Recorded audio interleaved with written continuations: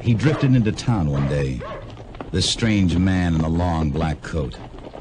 He drifted past the shops and stores, past people who stopped dead in their tracks with fear and wonder.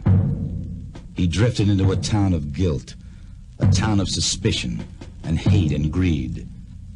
He drifted by them all, this man whose face they didn't recognize, whose name they'd never know, but whose vengeance they soon suffer. High Plains Drifter. He drifted into town one day, and that town would never forget. Clint Eastwood, the High Plains Drifter. A Universal Malpaso production. Rated R. Under 17, not admitted without parent.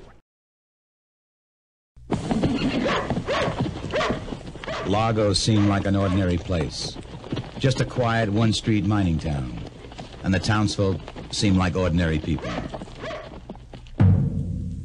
Suddenly, down from the high plains, a stranger drifted into Largo. This was no ordinary stranger, tall and lean and dressed in dusty black. And his was no ordinary mission. Clint Eastwood is the High Plains Drifter, and they never forget the day he drifted into town.